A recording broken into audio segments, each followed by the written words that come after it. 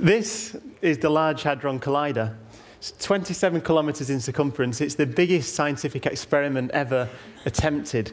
Over 10,000 physicists and engineers from 85 countries around the world have come together over several decades to build this machine. What we do is we accelerate protons, so hydrogen nuclei, around at 99.999999% the speed of light. Right, at that speed, they go around that 27 kilometers 11,000 times a second.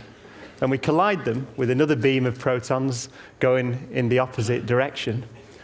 We collide them inside giant detectors. They're essentially digital cameras. And this is the one that I work on, Atlas.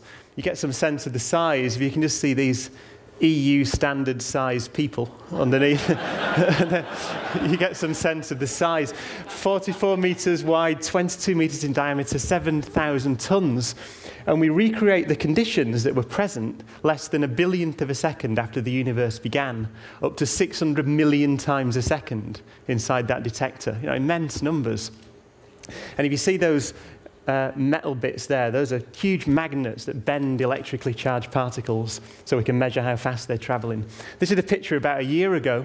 Those magnets are in there, and again, an EU standard size real person, so you get some sense of the scale. And it's in there, those mini Big Bangs will be created sometime in the summer this year. And actually this morning I got an email saying that we've just finished today building the last piece of Atlas. So as of today, it's finished. I'd like to say that I planned that for TED, but I didn't. So it's been completed as of today. Yeah, it's a wonderful achievement. So you might be asking, why? Why create the conditions that were present less than a billionth of a second after the universe began? Well, particle physicists are nothing if not ambitious. And the aim of particle physics is to understand what everything's made of and how everything sticks together. And by everything, I mean, of course, me and you, the Earth, the Sun, the 100 billion suns in our galaxy, and the 100 billion galaxies in the observable universe. Absolutely everything. And you might say, well, okay, but why not just look at it? You know, if you want to know what I'm made of, let's look at me. Well, we found that as you look back in time, the universe gets hotter and hotter, denser and denser, and simpler and simpler. Now, there's no real reason that I'm aware of for that, but that seems to be the case. So way back in the early times of the universe, we believe it was very simple and understandable. All this complexity, all the way to these wonderful things, human brains, are a property of an old and cold and complicated universe. Back at the start, in the first billionth of a second, we believe, or we've observed, it was very simple. It's almost like, imagine a snowflake in your hand, and you look at it, and it's an incredibly complicated, beautiful object. But as you heat it up, it'll melt into a pool of water, and you would be able to see that actually it was just made of H2O, water. It's in that same sense that we look back in time to understand what the universe is made of. And as of today, it's made of these things, just 12 particles of matter stuck together by 4 forces of nature. The quarks, these pink things, are the things that make up protons and neutrons, that make up the atomic nuclei in your body.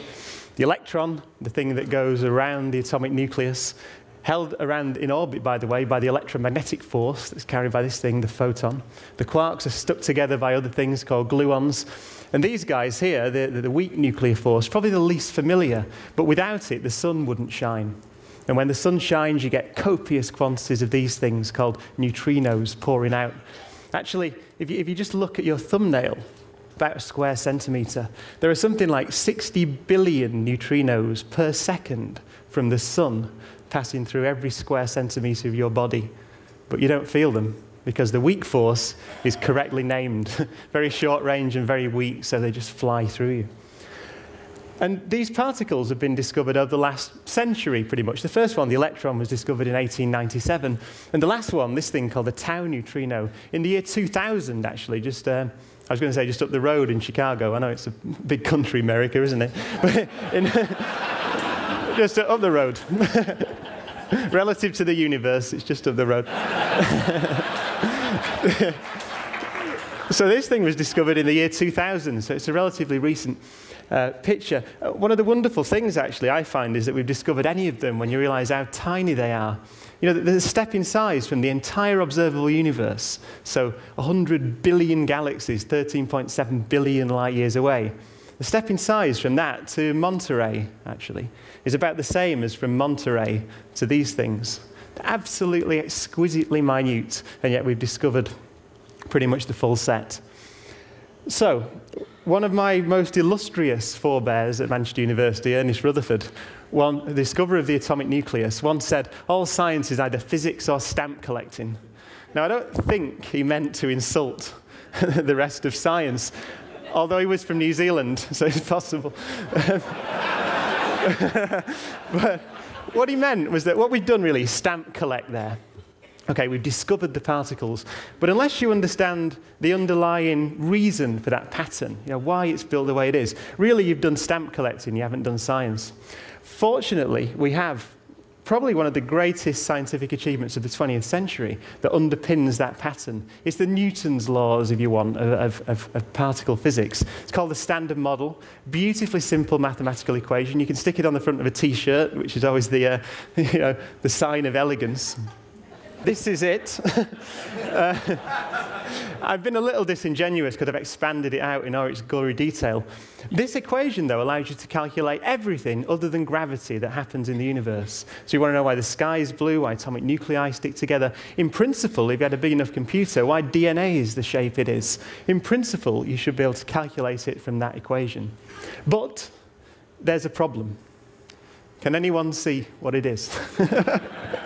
A bottle of champagne for anyone that tells me. I'll make it easier, actually, by blowing one of the lines up.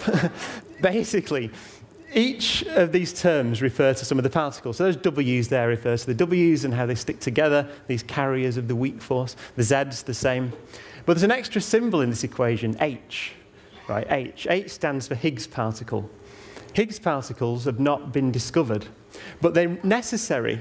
They're necessary to make that mathematics work. So all the exquisitely detailed calculations we can do with that wonderful equation wouldn't be possible without an extra bit. So it's a prediction of a new particle. What does it do?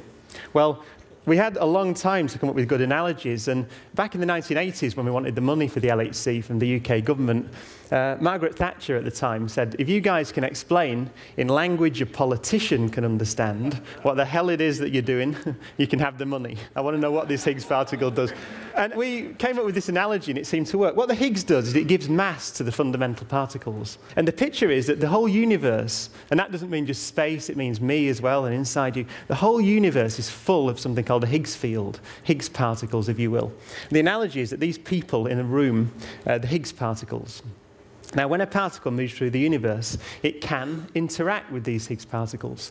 But imagine someone who's not very popular moves through the room. Then everyone ignores them. They can just pass through the room very quickly, essentially at the speed of light.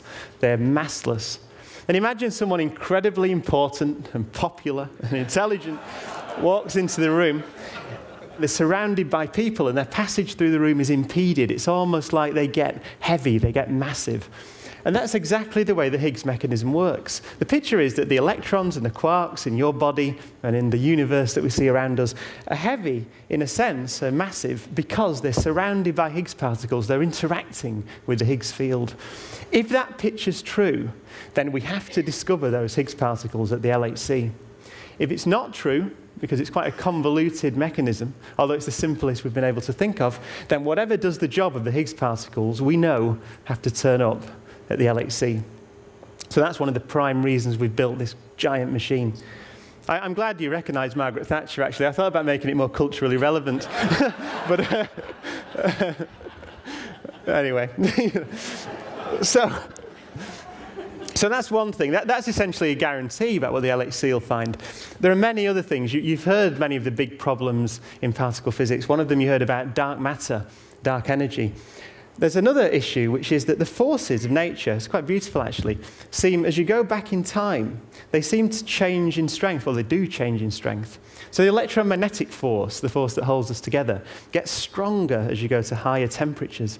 The strong force, the strong nuclear force, sticks nuclei together, gets weaker And what you see in the standard model, you can calculate how these change, is the forces, the three forces other than gravity, almost seem to come together at one point. It's almost as if there was one beautiful kind of super force back at the beginning of time, but they just miss.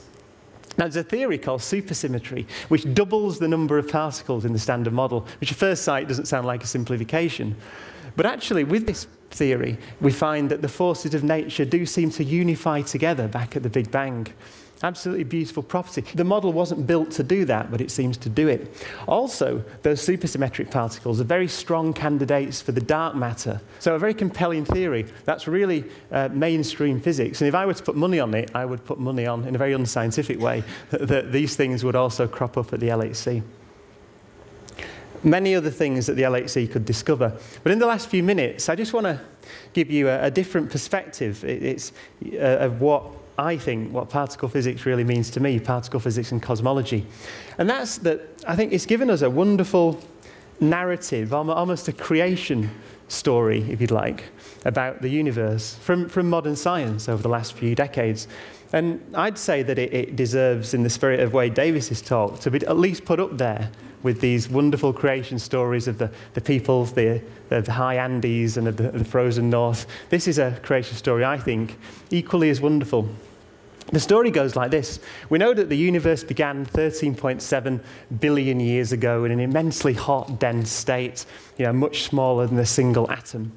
It began to expand about 1,000,000 billionth of a second. I think I got that right. After the Big Bang, gravity separated away from the other forces. The universe then underwent an exponential expansion called inflation. In about the first billionth of a second or so, the Higgs field kicked in, and the quarks and the gluons and the electrons that make us up got mass. The universe continued to expand and cool. After about a few minutes, there was hydrogen and helium in the universe. That's all. The universe was about 75% hydrogen, 25% helium. It still is today. It continued to expand. About 300 million years, then light began to travel through the universe. It was big enough to be transparent to light, and that's what we see in the cosmic microwave background, that George Smoot described as looking at the face of God. After about 400 million years, the first stars formed, and that hydrogen and that helium then began to cook into the heavier elements. So the elements of life, carbon and oxygen and iron, all the elements that we need to make us up were cooked in those first generation of stars, which then run out of fuel, exploded through those elements back into the universe. They then recollapsed into another generation of stars and planets. And on some of those planets, the oxygen, which had been created in that first generation of stars, could fuse with hydrogen to form water, liquid water on the surface. On at least one, and maybe only one of those planets, primitive life evolved, which evolved over millions of years into things that walked upright and left footprints about 3.5 million years ago in the mudflats of Tanzania, and eventually left a footprint on another world, and built this civilization, this wonderful picture. They turned the darkness into night, and you could see the civilization from space. As one of my great heroes, Carl Sagan, said, these are the things. And actually, not only these, but I was looking around, these are the things, right? Saturn V rockets and Sputnik and DNA and literature and science. These are the things that hydrogen atoms do when given 13.7 billion years. Absolutely remarkable. And the laws of physics, right? So the right laws of physics, they're beautifully balanced. If the weak force had been a little bit different, then carbon and oxygen wouldn't be stable inside the hearts of stars, and there would be none of that in the universe. And I think that's a wonderful and significant story. 50 years ago, I couldn't have told that story because we didn't know it. It makes me really feel that that civilization, which, as I say, if you believe the scientific creation story, has emerged purely as a result of the laws of physics and a few hydrogen atoms, then I think, to me anyway, it makes me feel incredibly valuable. So that's the LHC. The LHC is certainly, when it turns on in summer, going to write the next chapter of that book. And I'm certainly looking forward with immense excitement to it being turned on. Thanks.